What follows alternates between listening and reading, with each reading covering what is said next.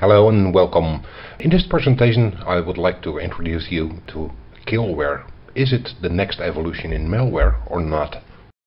Let me start by introducing myself. My name is Henk Geurts. I've been around for a long time and I started my career in cable TV.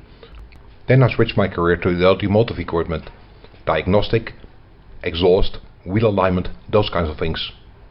Basically my third career was in telecommunication and burglar alarm. Involved cameras as well. It was also the first time I get in contact with networking. During this time I got involved in pioneering with voice over IP. Ended up in a data center, did a lot of experience over there. All this experience came to use in the Hirschman industrial network environment. Just like any other technology, attacks are evolving as well. First you had viruses, worms, rootkits, SQL injection. Then there was scareware, basically did nothing, just scare you to pay money. Scareware became ransomware. Ransomware became double extortion. So what is Killware? Killware is basically ransomware that threatens to hurt or kill people. It's weaponizing technology. It's evolution of ransomware extortion. For now, Killware seems to focus on OT, food and beverage industry, drinkwater production, infrastructure and chemical plants. If you're reading all this, one question comes to mind. Why do people do this? Well, companies know how to handle ransomware. The double extortion only works with sensitive data. By giving companies less time to respond to the threat, increases the chances of getting paid. And the most important, it puts higher pressure on the payment terms, less room for negotiation.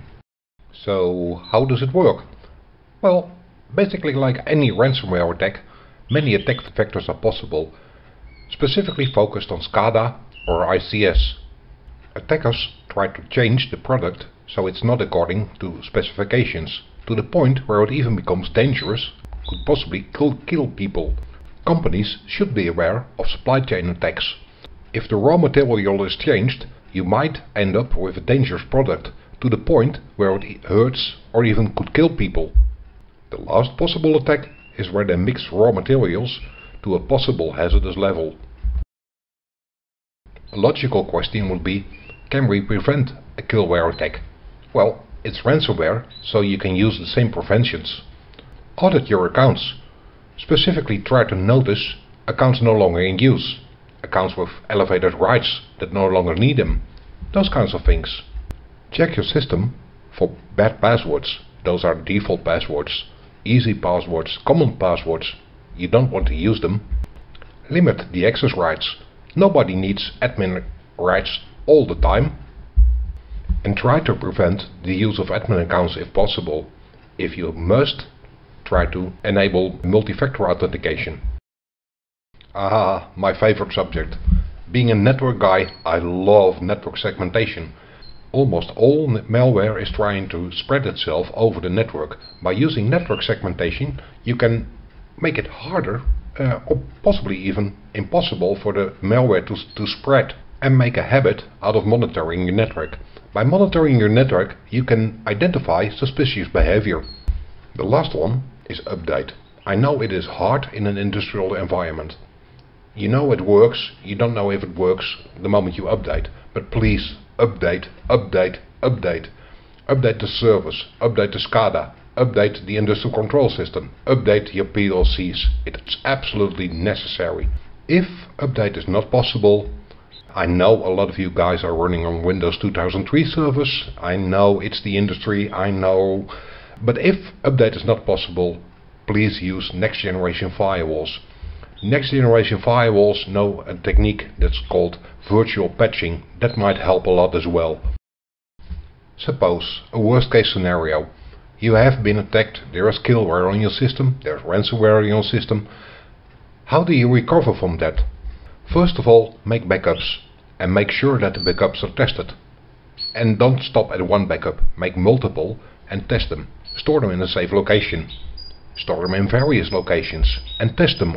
What everybody seems to forget is to store the configuration of your PLCs. Store the configuration of your network. Store the configuration of your SCADA or your industrial control system. You may ask, why? Well, it's basically quite simple. Suppose the attack is very severe and there's no way you can restore your system from a backup. If that happens, then you have to rebuild from scratch. And rebuild from scratch is a pain in the, well, you know. Having the configuration stored might save you a lot of trouble. As always, management support is the most important. Work together with management on a disaster recovery plan. Think about outsourcing your monitoring to a SOC, a Security Operations Center. Those guys are specialized in monitoring for secure events, are manned 24 hours a day, 7 days a week, and can alert you as soon as possible.